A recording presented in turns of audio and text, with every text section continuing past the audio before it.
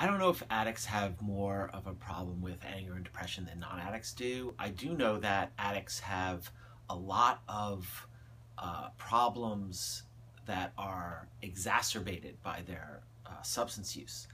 And so anger and depression are two of those things that can be made worse by substance abuse. And addicts also just in general, especially, well, let's stick with alcohol for a moment. You know, alcohol is a great lubricant for anger.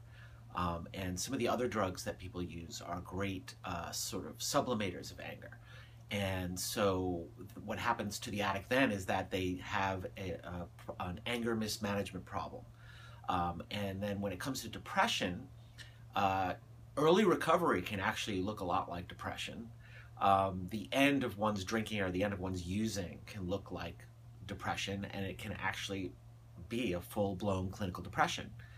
So one of the problems that addicts have is in the beginning of their recovery, it's often hard for a while to tease out what's the depression, what's the substance abuse.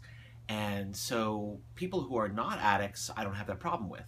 You know, if they're not, substance abuse is not part of the problem, then I can see where the anger management problems are. I can see where the depression is. I can, it's just sort of it's much easier to uncover with non-addict clients. So with addicts, it's a longer, harder road in teasing it out and being able to treat the anger, treat the depression, treat the other elements of the addiction.